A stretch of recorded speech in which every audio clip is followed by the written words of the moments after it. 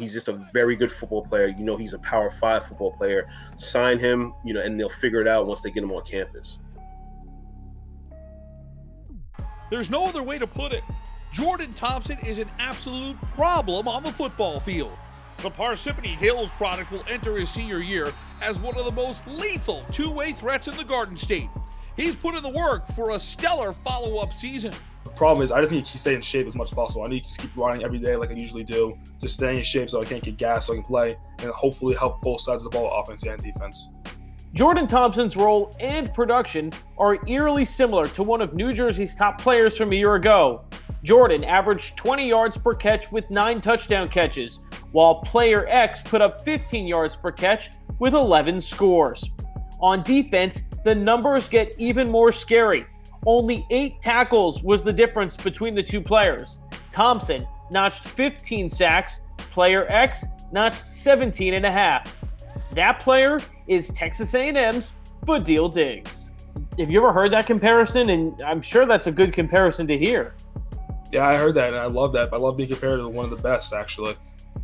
Thompson made headlines this spring, announcing his verbal commitment to Rutgers University. He was among the second wave of in-state players to give a pledge to head coach Greg Schiano. The next task is finding out exactly where Thompson will line up for the Scarlet Knights. A battle between positional coaches could be on the horizon.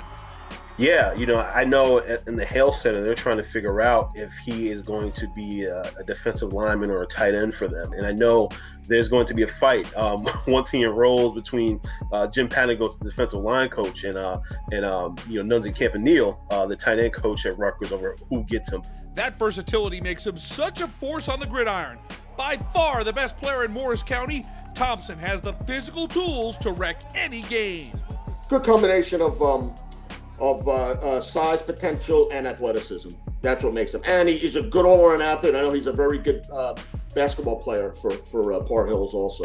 At that size, to be running away from smaller defenders and you know, making plays in the vertical passing game for Parsippany Hills, that's not, you know, it's not usual. So he's very unique talent. Beyond that is his drive for success. There's no question about who the leader for Parsippany Hills will be in 2020. Off the field, though, I just love to help people any way that I can. I put others before myself, no matter what happens. I just want to help as many people as I possibly can. I want the seniors to show an example for the younger, like never stop working. I want to help push them to be their best, no matter what.